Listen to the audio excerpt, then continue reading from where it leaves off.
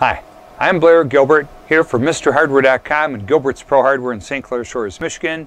We're going to do a demonstration of how to use the First Alert Drinking Water Home Test Kit. We carry this at our hardware store.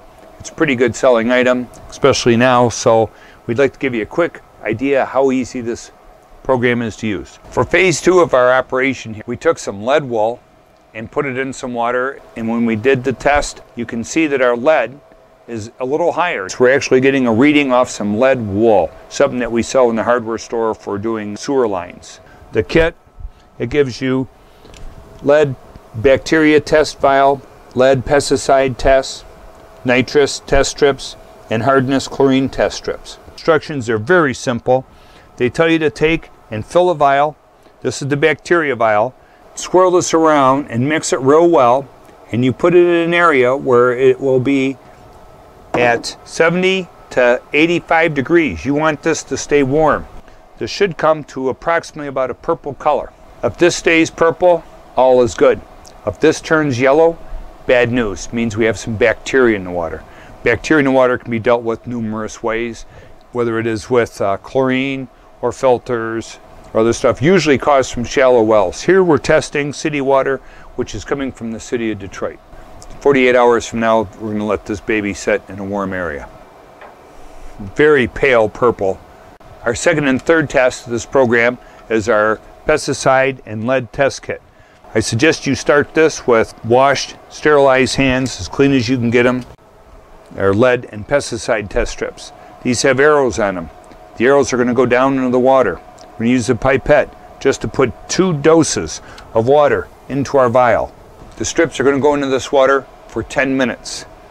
So now while we're waiting our 10 minutes, we're going to do our nitrate, nitrite test. This is our fertilizer test. This is going to be more for people that have wells and are near farmland or have groundwater. Take the test strip, put it in the water for 2 seconds. We pull it out.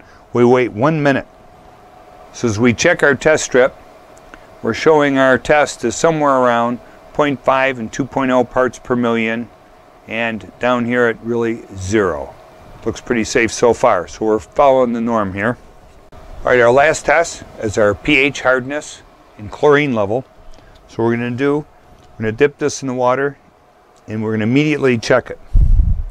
So our pH was within our limits. Our hardness, which isn't life or death for most of us, is around 120.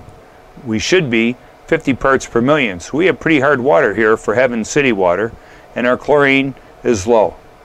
Our lead and pesticide strips have come out. Our 10 minutes are up. You see the dark line and the light line.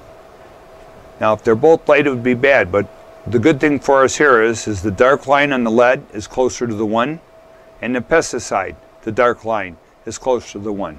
For phase 2 of our operation, we took some lead wool and put it in some water, and when we did the test, you can see that our lead is a little higher. So we're actually getting a reading off some lead wool, something that we sell in the hardware store for doing sewer lines. For the little bit of contact our water had in it, that this test is pretty accurate. So when you're testing for lead, this test kit, we're pretty happy with our results.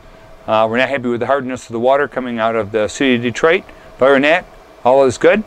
And here's how you perform this test to you from Mr. Hardware.